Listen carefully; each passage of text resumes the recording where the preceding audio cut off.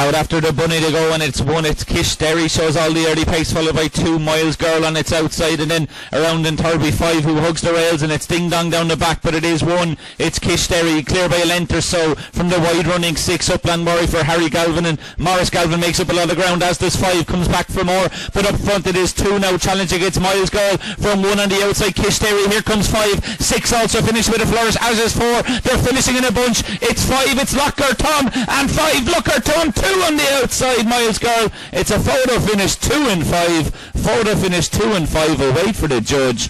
The time was 30:15. So 2 Miles Girl, 5 LOUGHGUR TOM.